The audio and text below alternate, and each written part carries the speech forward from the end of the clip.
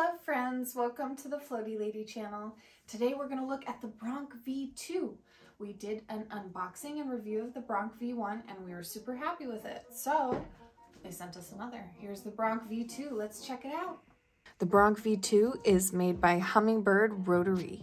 You can find it on bigwasptattoosupply.com. Use code Floaty Lady for your 15% discount. So let's open it.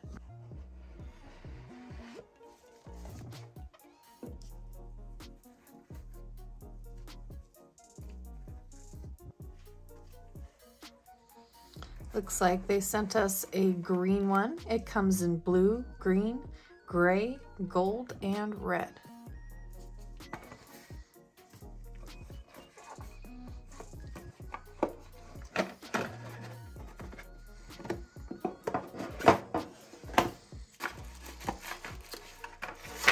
So some accessories here for the BRONC V2. We have the battery, lithium ion battery, charger, cord, some rubber bands, and this is the RCA adapter. So you can either use the battery or connect the adapter to the BRONC and shorten it quite a bit, take this entire battery off. So positive side down.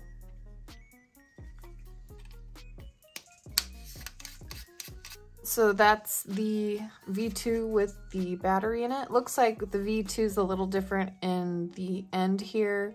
The grip is a little more angular. I think the V1 is a little thicker, right? So one of the obvious differences here between the V1 and V2 is the grip. The grip on the V2 seems to have a little more of an angle to it. It's a little thinner at the base. So you're gonna get a little easier of a grip there. With that angle, I think, than on the V1. So I think that was probably an improvement for most people. If you have larger hands though, and you like a bigger grip, I think, you know, you might actually like the V1 a little better because I do like a larger, heavier grip. So the V1 has a 46 gram grip and the V2 has a 38 gram grip. So just slightly lighter than the V1 there. I do wonder if I can interchange these because the body style doesn't look like it's changed. Yeah, so it fits right on there. Boom, there you go. That's pretty cool. So the ends are the same size. There is a difference here though I'm noticing in the amount of metal that's in the end of the V1 versus the V2. If you look closer, you'll notice that this segment here is quite a bit thicker than this segment. Maybe they're trying to lighten the tip of the machine. So let me just see how much these weigh.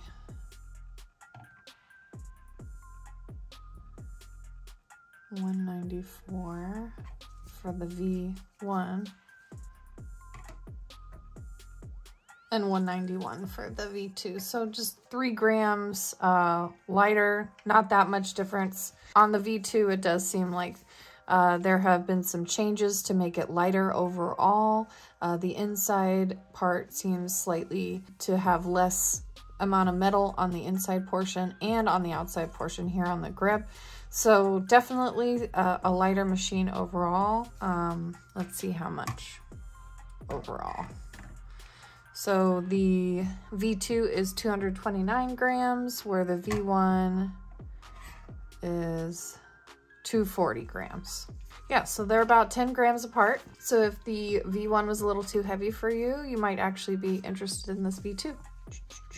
I do like how it feels. I feel like I have a good grip on it, a little better than the V1 for me personally. Let's see what else they changed here.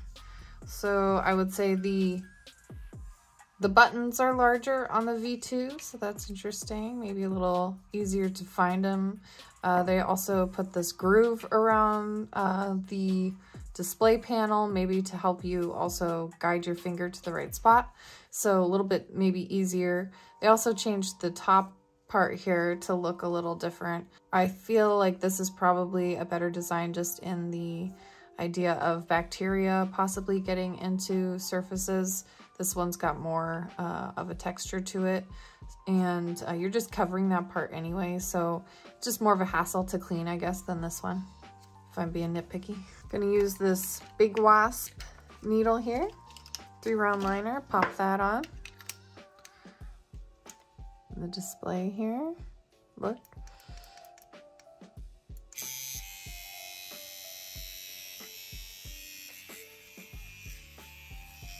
So at a 6.5 volt, it does go up in single volt increments.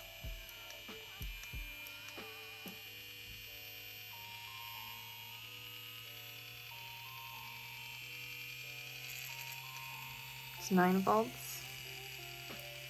So the two main differences between the V1 and the V2 are the 9 volt jump start and the OCP overload and short circuit prompt. Other than that, the other features are similar, including the 2000 milliamp battery, the Swiss motor, the 3.5 stroke length, and the operating voltage of 5 to 11 volts. Okay, that's about all I have to say. Let's put this thing to the test on some silicone. All right, so let's hear that jump start feature in the V2 compared to the V1. We're gonna start this V1 at 6.3 volts.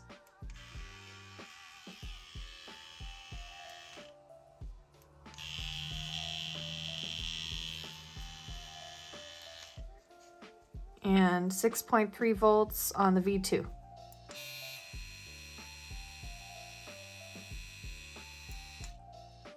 Again.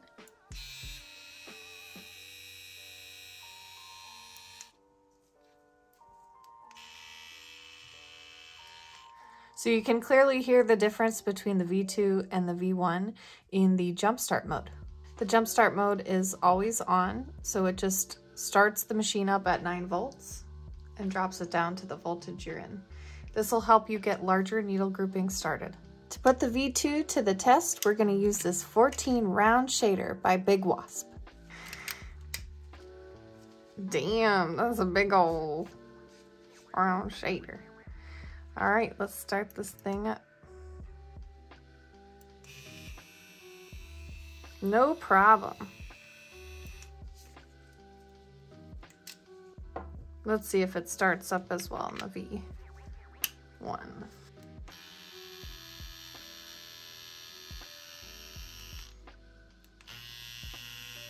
Starts up. Wish they made the display like the V1, it's a little smaller. All right, let's try it out.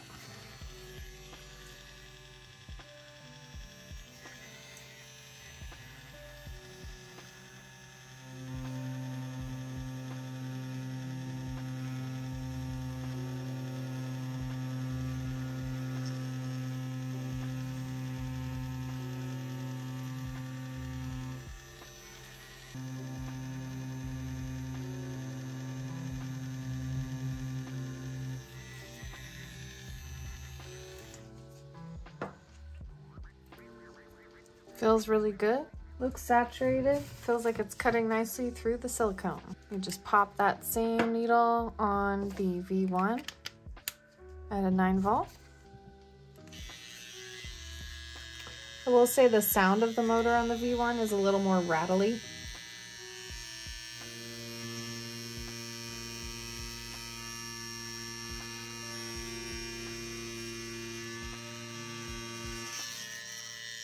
Oof. I definitely felt more resistance in the silicone on that, and I'm pretty sure we're gonna see here that it's a bit patchy.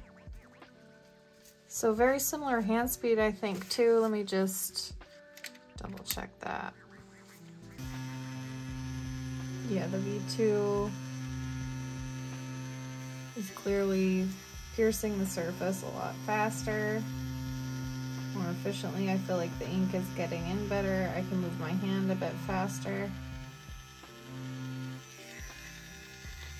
And it seems to saturate the silicone better, just off that first little pass there. So yeah, you know, when you get into these larger needle groupings, you can really put these machines to the test, and I think definitely with that larger needle grouping, the V2 is more powerful. So maybe for heavier line work and more saturated pieces, you want to go with the V2. Yeah, so the V2 is definitely an improvement. It's worth the extra 30 bucks, I think. Let's pop in a mag. Here we have a Big Wasp 15 curve mag.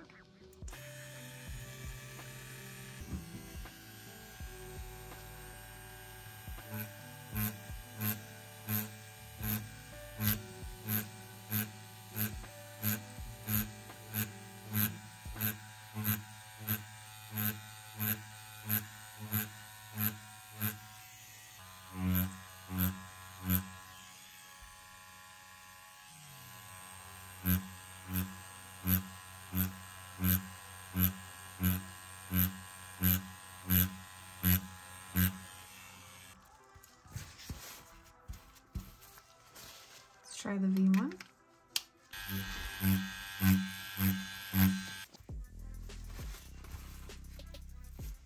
So similar in their performance as far as saturation goes with the mag.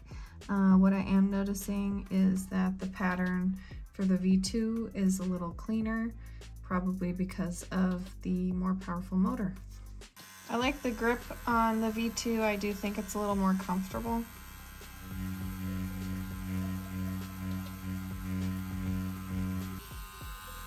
So we're not going to get a smooth shade with this because it's a 12 gauge, but you can see the different directions in the patterning here.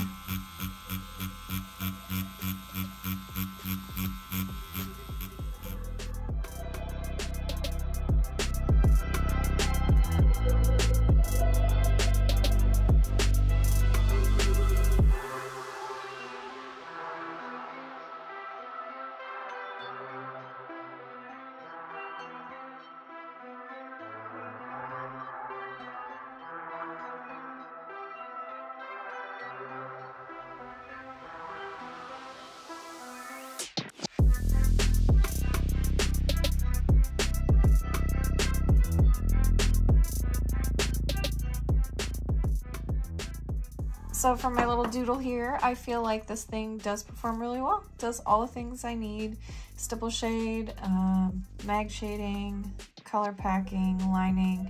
I think the V2 is a little better than the V1 in its strength, so if you want to run those higher needle groupings, I would definitely pay that extra money just to get the V2.